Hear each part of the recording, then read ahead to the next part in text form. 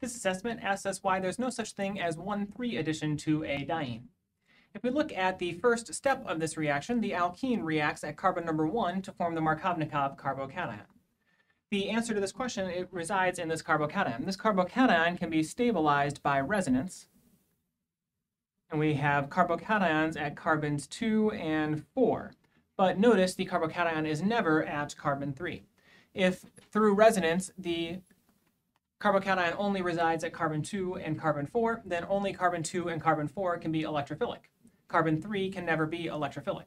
That means the X can never add to carbon number 3. So we can either get 1,2 addition or 1,4 addition, but because we don't get electrophile at carbon 3, we can never get 1,3 addition.